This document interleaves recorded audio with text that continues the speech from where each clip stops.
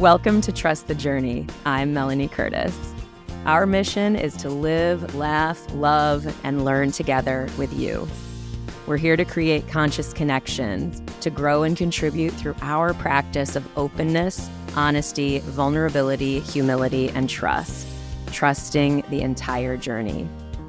Across the internet, family, our handle is trustthejourney.today. That's our website, it's our Instagram, all the things. If you would like a way to support the show, you can subscribe on YouTube, you can follow us on Spotify, leave reviews or comments anywhere. A 5-star review on Apple Podcasts goes a long way to help us reach more people. All the things. Share with someone that you think an episode would help. All of that really, really helps us. So that is just thank you for all of you that are doing that already. If you would like to join our community more directly, you can join the Trust the Journey family, where we expand the conversation, our connection directly, and we really get up to integration and supporting each other in there. How to join is you donate in any amount on our Patreon, and that you can reach via the website, trustthejourney.today, and that gets you right into that private Facebook group. If you want to connect with Jay or me individually, you can go to our websites, jasonmoledzki.com or melaniecurtis.com. Cool. All right. So today I have the absolute honor, and I am super thrilled to bring on Anna Symonds. Anna is a plant medicine advocate and retired Women's Premier League rugby player, whose 20-year playing career includes championships in the United States and Australia. She also competed in amateur mixed martial arts. Anna is the executive director of the nonprofit Etheridge Foundation, which helps to fund research on plant medicine treatments for opioid use disorder. She is also active with several other nonprofits, including Athletes for Care, the Last Prisoner Project, and the Concussion Legacy Foundation. I personally was lucky enough to get to see Anna speak on a panel about psychedelics and elite performance at the Psychedelic Science Conference in 2023. And given my experience at those levels, I was immediately drawn to go up to her and at least say hello, just connect. And now here we are. Anna, welcome. Thank you so much, Melanie. I'm really glad that we got to meet at the conference. And as soon as you invited me to come on the show, I was like, yes, let's do it. Let's do it. How are you feeling today, stepping into this space? I always kind of like to ask a very, very present, grounded question right out the gates. Yeah, well, I'm feeling eager, maybe a little nervous, because who knows what we're going to talk about. Exactly. But, it's morning here in my time zone, and I've had a little bit of coffee, which is always good for me. So I'm ready to go. Yeah, I love that. And I appreciate you stepping into this space, because we do prep guests ahead of time that this is meant to be a vulnerable space, meant to share our stories and really get to know each other, and that being our highest service. So thank you for that willingness. Appreciate that. Yeah. Yeah. Okay. Thanks for the opportunity to open up. Yeah, you're welcome. And, I want to start first diving into rugby, honestly. I am very curious about that, because I'm curious, how did you become one of the best in the world? Because Jay and I talk about that a lot relative to our experience in skydiving. And I'm curious both the onset of how did you get into rugby? How did you, it's something that's not talked about in America very much, at least not in my circles. And so I'm curious about, how did you get into it? And then what was your path to becoming one of the best? Absolutely. Well, first I want to thank you for the kind compliments. I think that, I do have to say, one of the best in the world. Oof, that's a little bit of a over compliment, I feel, but I have played at the elite level, and when you're at that level, you know who the best in the world are. I wouldn't put myself amongst the very best, but I am in that level playing with and against and competing with, the elite tier. So yeah, very cool. So yeah, as far as rugby goes, it's still this emerging sport in the U.S. And it's grown a lot even since the time that I started playing, more than 20 years ago. I was an athlete all my life, and I played soccer, which I was, I don't know, a little obsessed with, I guess. Just being, I played year round, and I also ran track. And, when I was younger, I dabbled in some of the other sports, but really high school, I sort of focused on soccer. And then I went off to college, and I was supposed to play for the team. I was doing preseason, and I got heat exhaustion during preseason. And after that, I got cut. And I was just devastated. I felt like this was my plan. Everything had built up to this, and it was very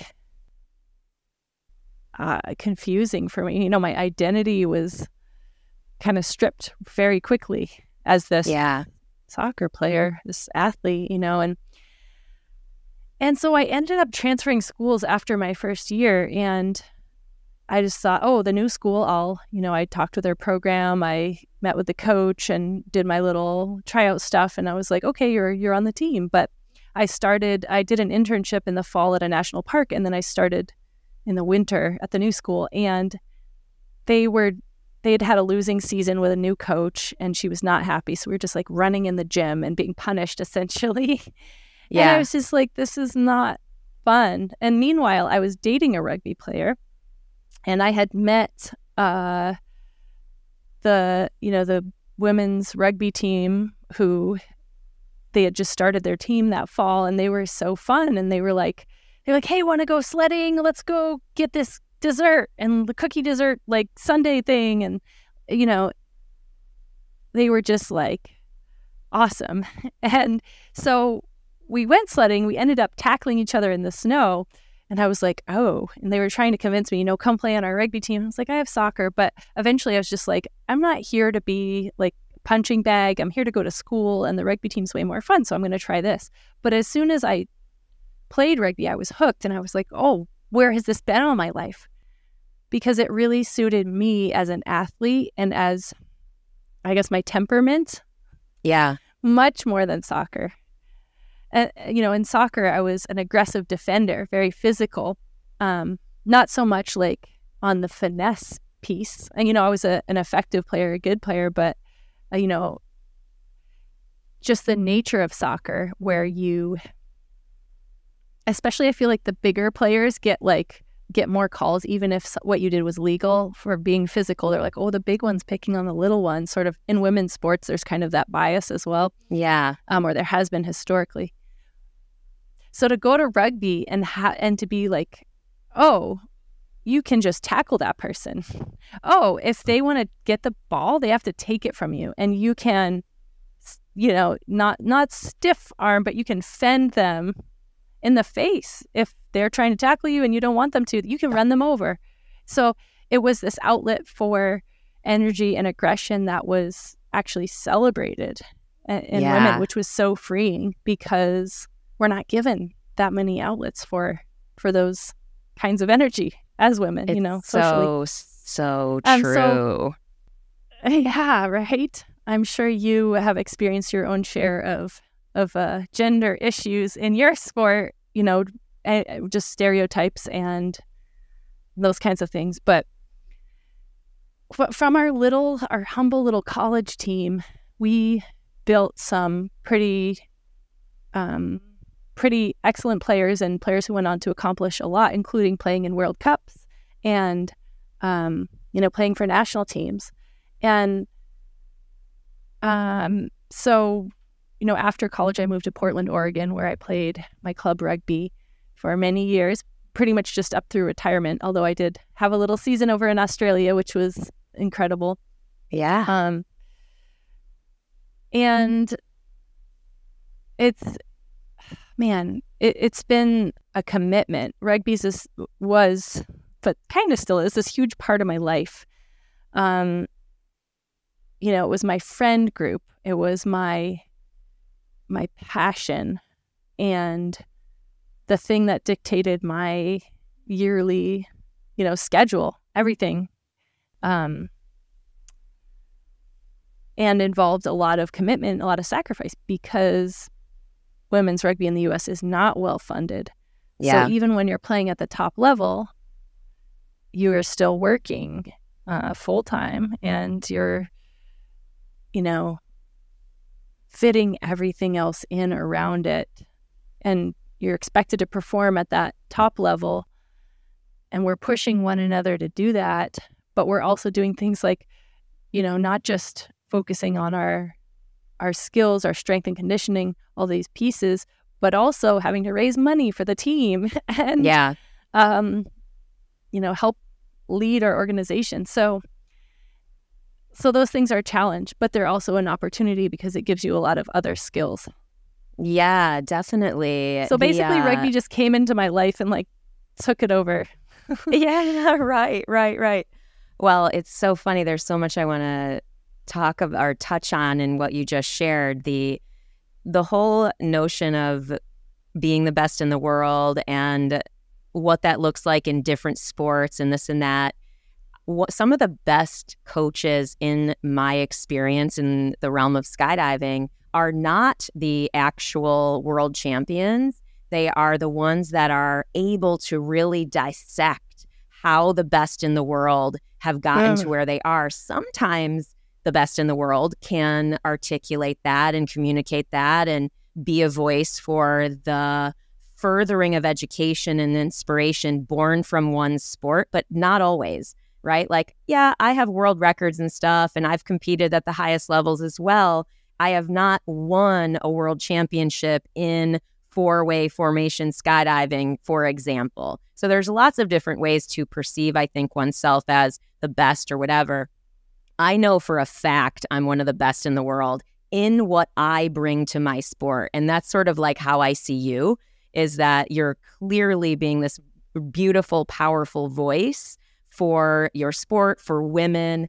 It's funny, I just got interviewed for a different podcast talking about and weighing in on the pay equity progress that's been made in women's soccer. And so it's even being able to talk about and be in that conversation and be able to just be another voice that says, this is inspiring me to believe that this type of progress is possible at all and potentially in my lane, and how can I be in service to that in my lane? So anyway, I see very much a lot of that in you, especially how you're being an advocate and this and that. You are a voice for cannabis in your sport.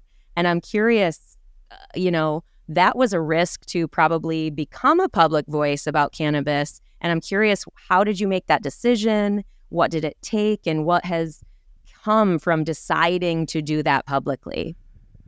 You're absolutely right. It was a risk. And it came at a time where I was already working in cannabis and I was still playing, but I was getting up in age, especially for my sport. I retired at age 40, and which is for women's rugby, that's pretty old. That's well beyond, most players aren't playing that long, beyond the average career. But it was a bit I knew at a certain point I had been in contention. I'd been to, the tryouts and the camps for national team stuff. And I'd kind of had my opportunities. And at a certain point, I could see that I wasn't getting those invites. I wasn't in contention anymore. Even if I was still playing well, they wanted to invest in younger players. Understandable. Which is understandable, and so at that point, I was well, at this point, I'm playing for me. I'm playing for my team.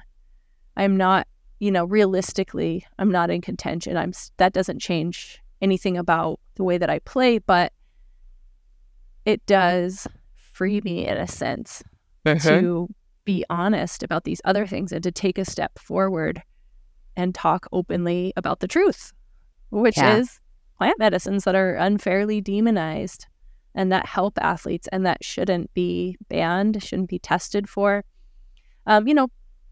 Cannabis was the first big kind of advocacy issue where along with, Athletes for Care, there's, more than 200 athletes a part of that organization. And so a lot of us coming forward, but mostly retired. And so I was a little unique in that I was still playing my sport, but I also kind of knew the writing on the wall. And so I'd kind of weighed those factors out. And sure. Another big thing though was politics, and the 2016 presidential election results made me feel a lot of fear and a lot of desire to do something, which I think a lot of people felt. And so my working in cannabis in the first place was almost my personal act of resistance, publicly saying and putting it, once it's on your resume, that's going to follow you first. Some people might discriminate against that. Right. But I sort of made the choice of then I am fine with giving up those potential opportunities because it wouldn't be a fit.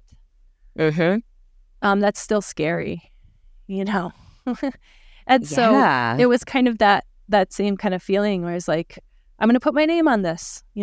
I need to talk about the truth and what's right and do my part. What has been some of the benefits of your decision to step forward and be that? Have any unexpected opportunities come your way? I think so. Absolutely. I never had imagined before that I'd be speaking at events about this. But yeah, when you have a platform, as athletes do, you should use it. And so those opportunities have come up and I've been taking them. And so that's taken me on this advocacy route and activist route that I didn't necessarily foresee for myself. Yeah. Yeah. Wow. Well, that's amazing. I mean, I do think it's clearly a time in history with cannabis and with psychedelics where there is this wave, and there are these early voices to be in service to these medicines. And I'm curious about your own, this is sort of a left turn, but what I want to hear more about your own spiritual journey, because oftentimes people's experiences with psychedelics is connected to their spiritual journey. Maybe it is for you, maybe it isn't, I don't know, but clearly you found your way to psychedelic medicines. But I'm curious about that. What would you say, or how would you describe your spiritual journey, and how do psychedelics, are they a part of that if they are? Ooh, I love this question, actually. I think it's so important. The spiritual aspect of ourselves is part of our well-being. It's connected to our mental and emotional experiences, and which are connected to our physical experiences. They're inseparable. It's not to say that, one has to have spiritual beliefs per se, or, a set of practices to be healthy, but just that there is a dimension of us, I believe, that, can't be neglected. So for me, it's, the word journey, I'm still on it. We all are. Yeah, for sure. So I definitely wouldn't, I wouldn't present myself as hey, I figured it out and I have the answers. Oh my God. The reason that so many of us want to share what we have learned is because psychedelics and plant medicines have made such a difference in our journey and given us kind of leaps forward. So for me personally, like many people, most people, I've experienced trauma in my life, and some of that involves, I guess, an idea of forgiveness, the fact of being harmed by someone, in some cases deliberately, in some cases beyond comprehension of how someone could be human and do such things, is a spiritual question. It's a spiritual challenge. So, for example, I lost a good friend 13 years ago. She was murdered by her ex-boyfriend, Lindsay Babb. She was my rugby teammate, friend, and just an incredible person. And, I knew him. We all did, because he was with her and he came to everything. He came to all our events. He was at my wedding. I hugged him. He had been in my house, and the manner in which he took her life was extremely brutal and horrific. And our whole community was extremely traumatized. So psychedelics and plant medicines tend to bring us into this realm where we feel a unifying connection with everything, all that is. Yeah. And we tend to experience love, like ultimate universal love underpinning everything, at least for me, and I'm saying we tend to. These are my experiences, and from what I hear from others, they are, also common to other typical experiences. So having those experiences leads me to grapple with, well, what is the nature of what we term, evil, if we're all one, if love underlies everything, where does this fit in? How does this square? And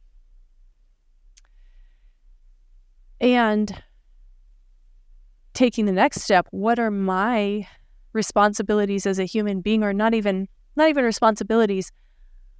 What is my next step on the journey of healing, of my healing, of our healing? Because when that happened, it felt like he ripped a hole in the universe.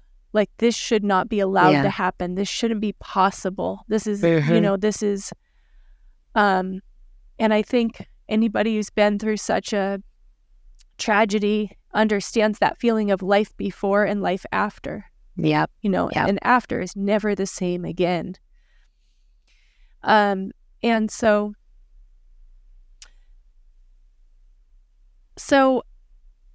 I had a ceremony several years ago with Toad, 5-MeO-DMT, and that was a very intense experience, and it was one that left me. It felt like it powered me forward through some blockages that I'd had in my understanding of, I guess, the idea of forgiveness. And the insight that I had was that forgiveness was not within me. It wasn't something I had to do. It was something outside me, and that I was standing in its way. And if I would just stand aside, it would flow through.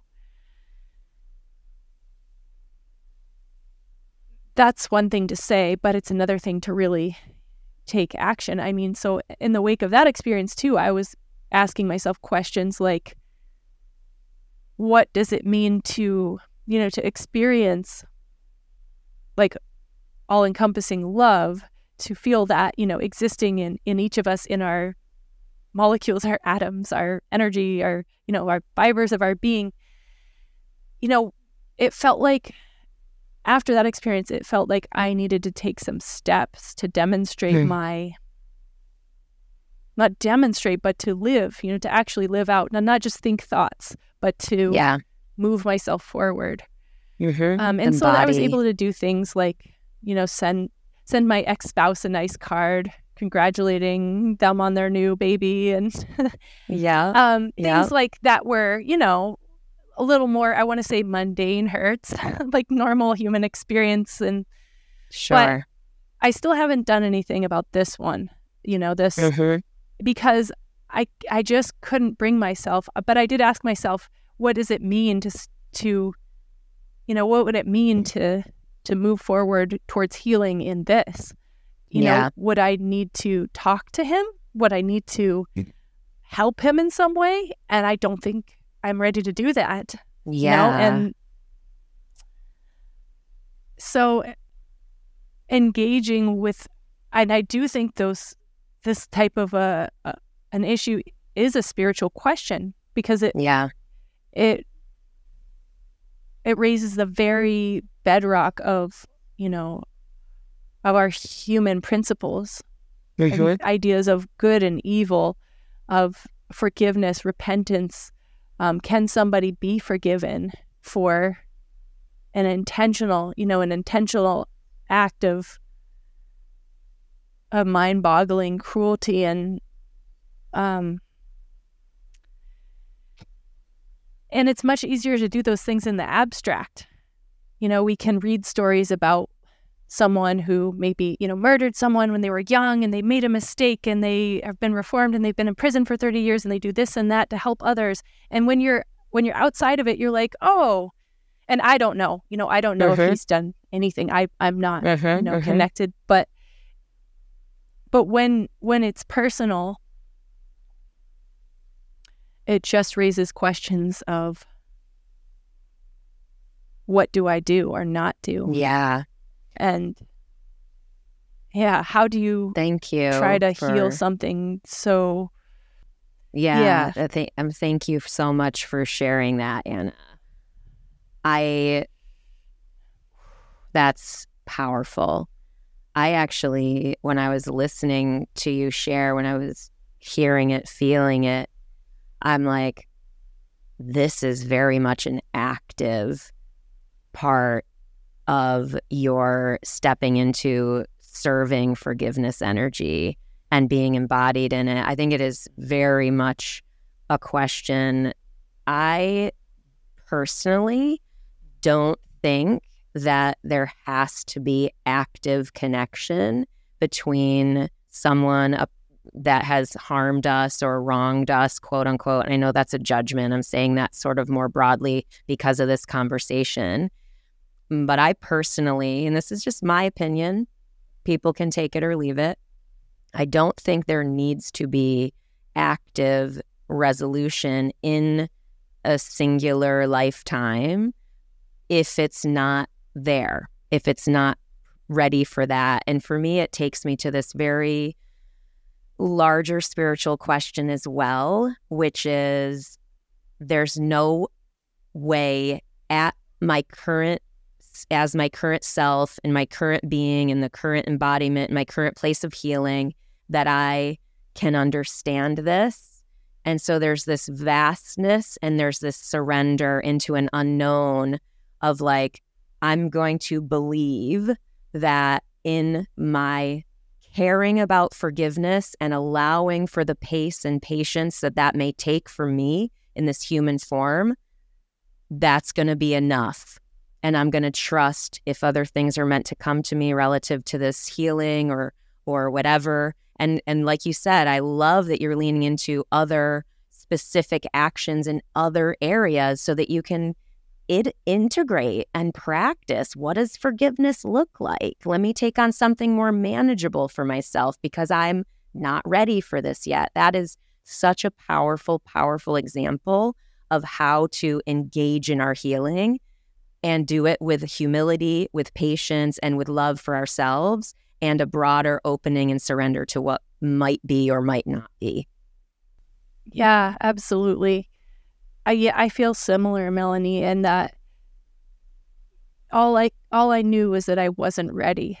But the interesting thing was that I was asking myself these questions and even considering this in a new way that I, had not, this like so much pain and hurt. This was something that had been locked away, and like put it behind a closed door because it's too painful and I can't, I can't hold it all the time. But this allowed me to open the door and actually look at things and touch them a little. And that's how, we heal ourselves, is we start to heal ourselves by touching and engaging with our pain and our hurts. So yeah, I don't think that necessarily the act of forgiveness is something I have to do. Again, it's not coming from like something within me, but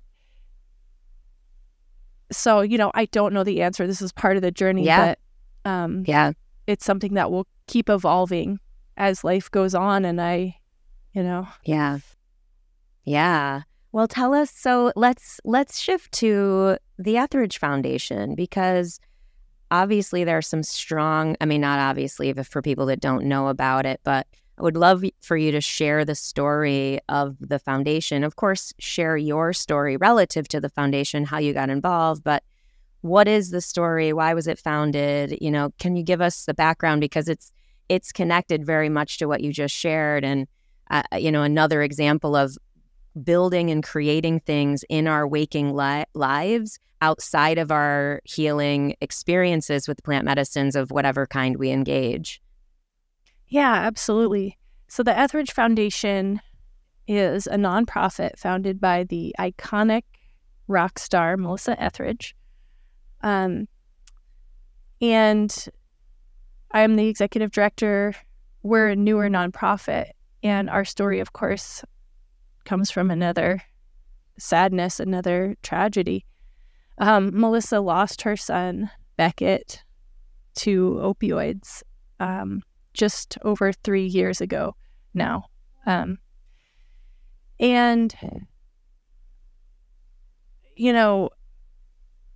she wanted to do something with her pain. She wanted to transform it into action, into acts of love. And specifically, she chose to focus on helping to fund research that supports development of plant medicine treatments specifically for opioid use disorder.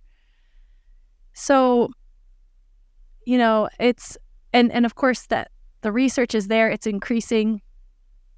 There are for-profit, nonprofit, there's all this research going on, but we see ourselves as a hub focusing specifically on this issue, the intersection of these medicines. Nice. And specifically opioid use disorder, right? So it is a very certain focus, but that allows us to pull in allies to help drive research on this specific topic. And when Melissa talks about Beckett, she says he's non-physical now, but they're still connected. She has her own powerful experiences with plant medicines and their healing power, which is why she believes in them. She knows, she's been there. And so doing this work is an incredible privilege because it's something I believe in and I'm passionate about, and I get to spend my days, working on that. It was my advocacy that got me, the job, that, my track record of activism in this space, and some other, the double-edged sword of women's rugby, having to work, and so you're developing a resume while you're still playing, and so it's tough, but then also you have these accomplishments that you can point to, demonstrated things when it's time for the next step. So it really did feel like everything kind of led into this dovetailing of my passions.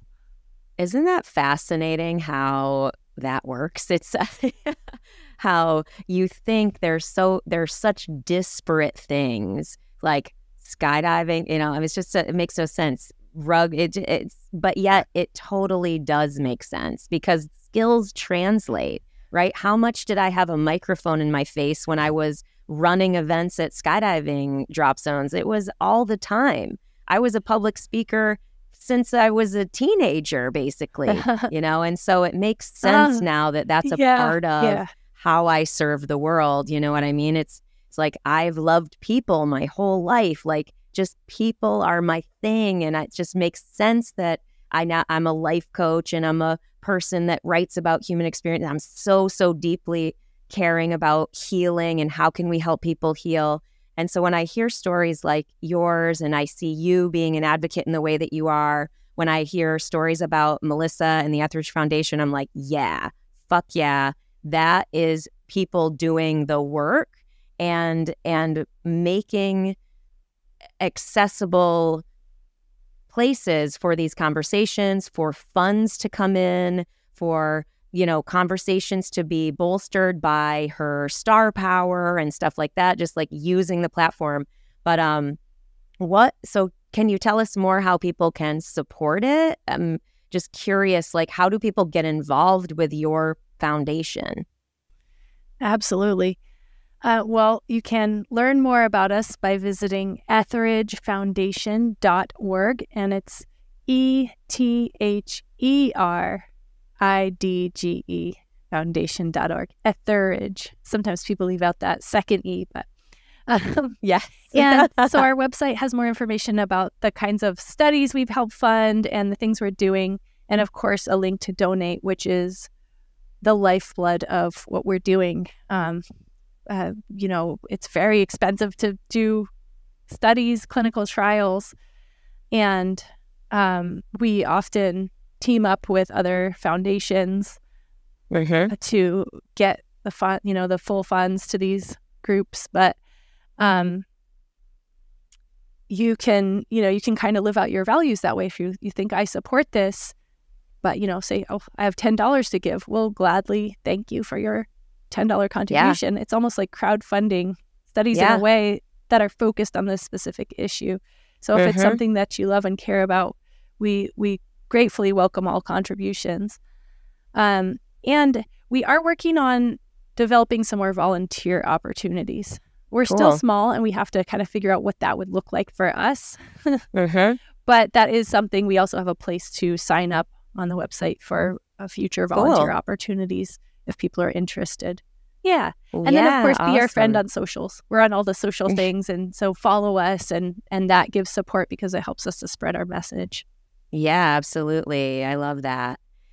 So I'm going to do another sort of 45-degree turn in the asking questions, because as a woman, and we were talking about it sort of at the beginning, you were touching on it, being a woman in sport, how women's sports are underfunded and this and that. And I've done a ton of work with my skydiving activism and stuff like that around, representation of women, both in our sport, but in media, in business, in government, and all these places, right? And so I'm curious what advice you would give to women, yes, like all people, but I'm curious because you are a woman. How would you advise someone who is looking to make the transition from being maybe a professional athlete or simply making a career transition and going towards something that they're more interested or passionate about? Maybe it doesn't necessarily, the question doesn't have to be that narrow, but like I more want your thoughts on that type of career transition for people. Well, it is scary, isn't it? And that's, the saying that courage isn't the absence of fear. It's being afraid, but doing it anyway. It does take some courage to leap into the unknown or the partially unknown even. I do think it's important if you don't come from economic privilege and you don't have that kind of a safety net, you do have to be smart about your plan. So you have to have some substance to it. But at the same time, the universe does seem to have ways of catching you as well. Sometimes you have to be patient. Sometimes you have to endure periods of uncertainty, anxiety, sacrifice. But sometimes you have to leap. You of all people know about that. And I'm sure I have no idea what it feels like to do what you do, but I don't know if you can even remember the first time you jumped out of a plane. If you might remember that. But you've done it so many times, right? But, so if we use it as an analogy, it's kind of a good one, right? I mean, there's a preparation that's really important. You want to have your parachutes and safety, your plan and your backup plan. But you have to, at some point, you have to let go, and you have to do it. You don't want to like timidly like trip and fall over the edge, or you need to jump, right? Yeah. That's as far as my technical knowledge goes there. But in rugby, I always say like the times you get hurt is if you go into a tackle kind of soft, like you're not putting your wholehearted, not full commitment. It's the ones you go in full commitment, you're way less likely to get hurt. And it's the kind of that same thing too. So it's like make the leap completely, let go, but have an eye to where you're going next, even if you don't know you're looking. Exactly. It's so funny. I didn't actually mention, I've told you this personally, but I didn't mention it earlier. And I think this would be useful for the peeps listening to know that I totally played rugby in college, and I was good. Like, I loved it. It's so funny. I have the same story as you. Well, same-ish, in that I was like a really great soccer player in high school. And then I started to play soccer in college because I'm like, well, I want to be doing something and playing the team sports and yada, yada. And I just hated it for some reason. It was just not fun at all to play soccer. And so I actually quit, which was a kind of a big decision for my young self back then. I was not a quitter, quote unquote, and all those things.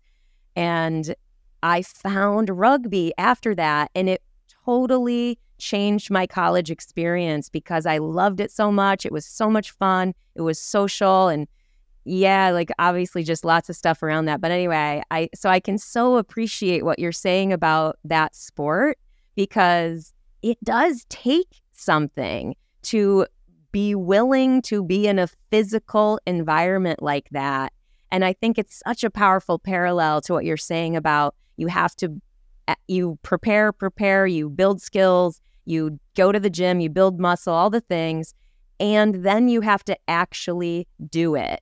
The metaphor I often like to use is one that I learned very early in my entrepreneurial journey is you have to throw your hat over the fence, as in I have to climb over the fence in order to get that hat back. So there's something I'm doing that's forcing me, that's forcing my hand, which is sort of kind of a powerful move as well. So if you need help, right, there's no getting back into the airplane. It's sort of that type of choice. It takes bravery, and I acknowledge that. So anyway, I love that share. But yeah, is there anything, before we go into sort of not rapid fire questions, but I have a series of questions that I ask every guest that comes on. But is there anything else that you want to share before we go to those? I can't think of anything specific. I'm sure it'll come out. It's all good.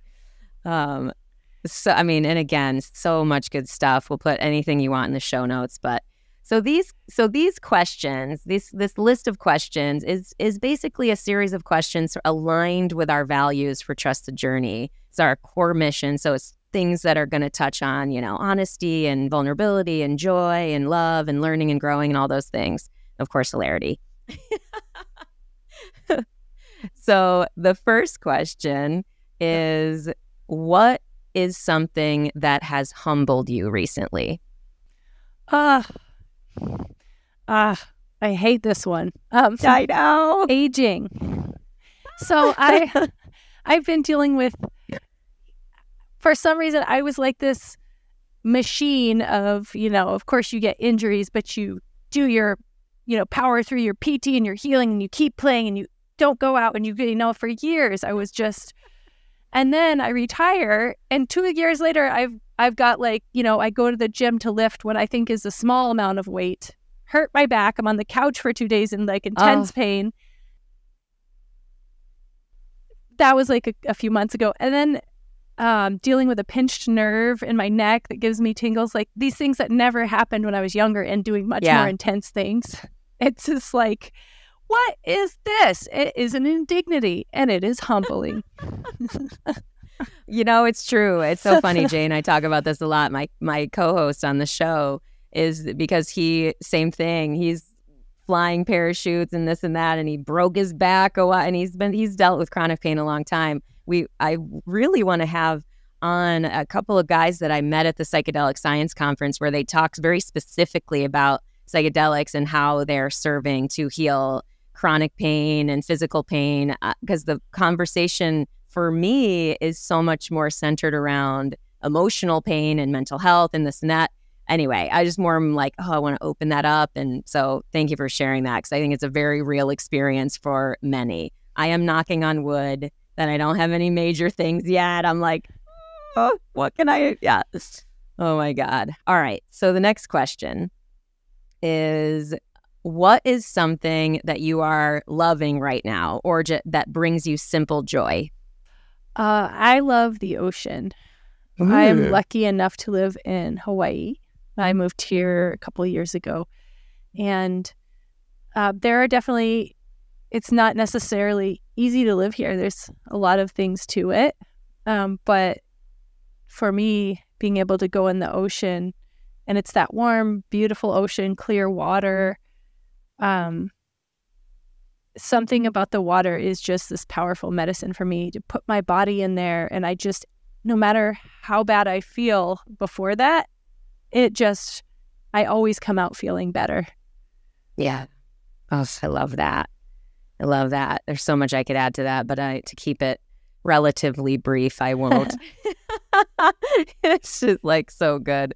Nature in all its forms. I tend to be so much a forest person. I feel similarly when I go into the forest, where it feels like the trees really blanket me with love, which sounds so weird, but it's true. I love the forest. It's a cool, yeah. Absolutely. Okay. All right, next question. What is something that you've learned recently or want to learn? Ooh. So I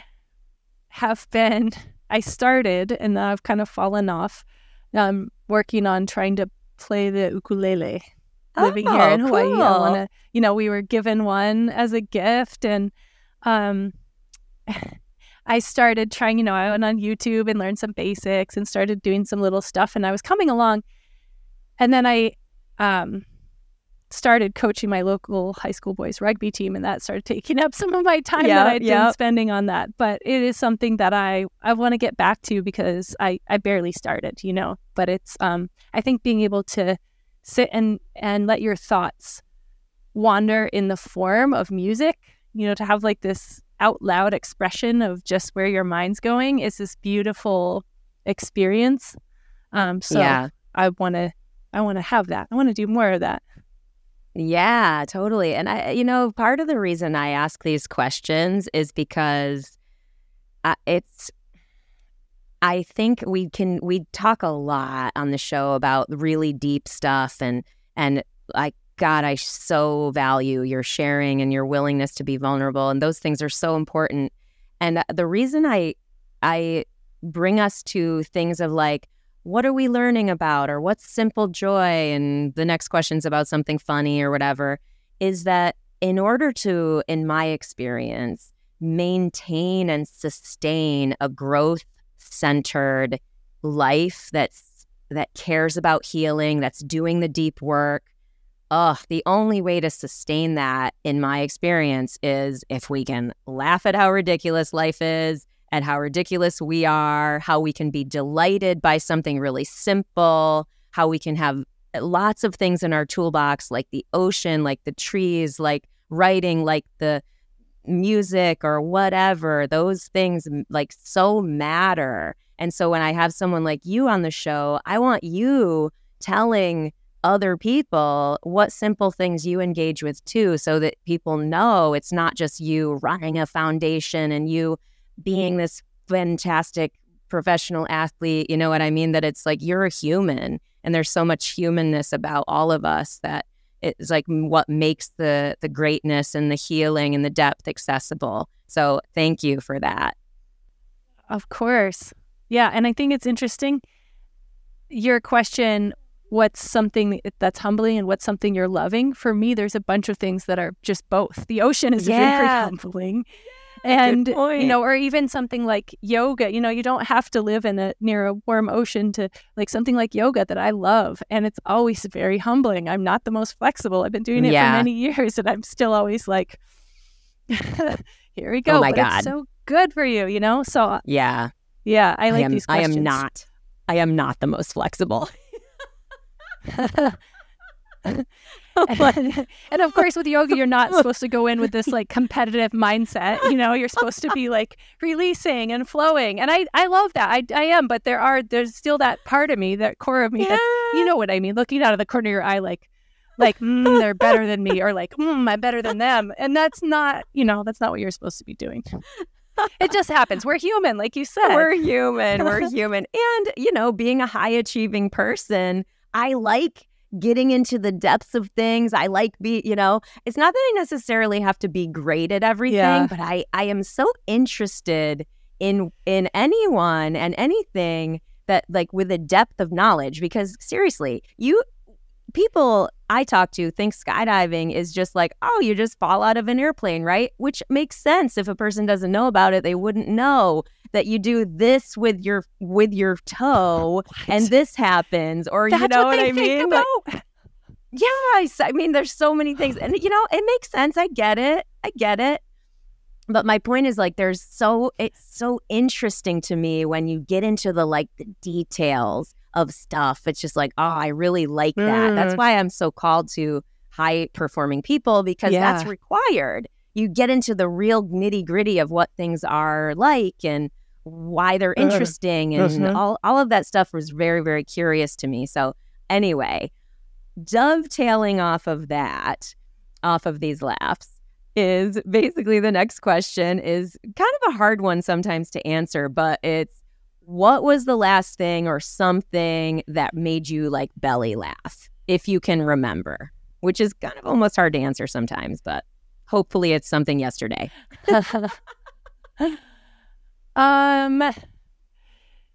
This is a little bit, a little crass. Do it. That's all right. Yeah, do it, girl. So, okay. And I'm gonna bust up some more gender stereotypes. Love it. Love it. So the other day I was laying in bed. My cat was laying nearby, and I farted.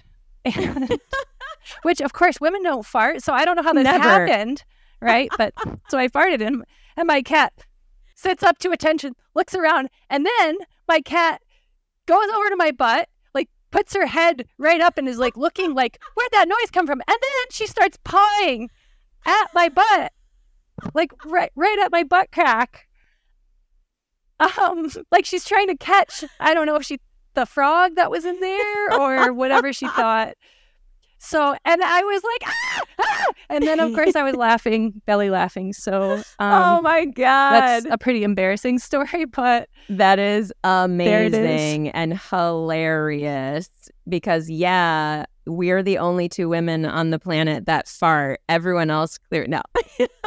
But oh my God, my cat is the most hilarious thing I think in my existence. I mean, her thing for me is like bringing live and dead and or alive mice into my room at 3 a.m. It happens all the time. All the time. She's like, Mom, check this out. Yeah. It's she bad. Loves you. I've got it down. She loves me. I've got it down to a science. I bring the, waste paper basket in. I put it over the mouse. It's like a whole process. Aww. I know. Aww. Okay, so last question. We're coming down to the wire. And this one is around positive change in the world. And it's basically a very simple question in the sense that if you could initiate a positive change in the world, what would your vision for that be and why? And it doesn't have to be like, this is the thing that saves humanity. It can be something small that you believe in. It can be at either whatever scale or size you want. But what is that thing that you would invite people to start considering or living into? This is a tough one because where do I begin? There are many things I'd change. So many. I think for me, something that I think about on a daily basis that concerns me is human impact on the rest of the living world and essentially how we're destroying it. And if I could change something, it would be, some of those larger systemic things that of like the way we live, things like our disposable culture, our culture of consumption instead of regeneration, and the way that we waste. There are so many ways we could be better without even changing much. Yeah. Just by caring more, it feels like. Like you have this connection to nature. So many of us do. I mean, we're part of it, but we've divorced ourselves from it and separated and alienated ourselves. And our way of living as a whole, as humans, although, different cultures are at different levels of this, is going to make our planet uninhabitable for life if we don't change soon. Yeah. So, yeah. And if people start to care even a little bit. It takes collective will, but. Yeah. On a mass scale, like you said, collective will. We're a collection of individuals. Yeah. Right. Mm-hmm. Yeah, yeah. Wow. But it starts with individuals, but it's sorry to be depressing. It's something that I think about. All the time, like so many of us do these days. Well, that's, in my experience with activism, I was just talking about this yesterday with my business partner, Amy, and one of my best friends, and we work together on some of our activist efforts. And it's, in my experience with activism, and even just growing up and like getting older, you start to really learn how much there is that's fucked up. And I say that not I don't mean that to be depressing either, but I mean it for people who want to be in service, that it's okay to pick the things that you are most called toward and to work toward those things, and it's hard to choose because I can feel like an a-hole for ordering something off Amazon. You know what I mean? And then I'm like, oh, okay, just like maybe order less or whatever. Like try to invite myself into that while not beating myself up so much that I can't engage, or I use that energy that I'm able to really put toward, for example, my advocacy for psychedelic legalization and that stuff, and my advocacy for women and women's rights and stuff like that, equality at large. So I hear you, and I appreciate you sharing what matters to you. That's what we want to hear about. Yeah, and you're exactly right. We can't fight every battle at once. But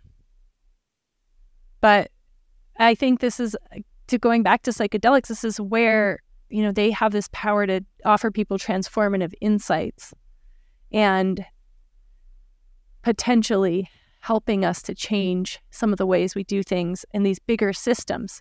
Because, yes, our individual behaviors add up, but it's very hard to act differently when you're inside a system that's set up to keep us doing the same things. So it's changing the systems that will really make a difference. And to have the vision to do that, maybe we could use some help from our plant and fungi friends. Yes. Well, Anna, I think that's kind of a perfect place to call it and to close up. I just so appreciate you, like I said, and all that I acknowledged you for in the beginning is just like, thank you for using your platform and your voice, and thank you for your willingness to step into this space and share yourself, like your real self. It's like I believe deeply that that is our highest service and absolutely what's going to make the biggest difference in the world. So thank you for that. And before we close, definitely, how can people reach you? How can people connect with you? How can people support you and the Etheridge Foundation? I know you said it again, but please tell us all the ways and then we'll say goodbye. Yes, etheridgefoundation.org. We're also on all the socials. You can find us. And I'm also Exit Drug on Instagram. That's my personal one. So feel free to follow me on there and be friends. Yes, let's be friends. I love that we have connected and I'm so grateful. And I'm just, we will be sharing this widely. And everybody listening, thank you for being here. As always, our stuff, trustthejourney.today. But if you got value from this episode, please share it with someone. Share it with someone, follow on the socials, all those things. And we love you so much.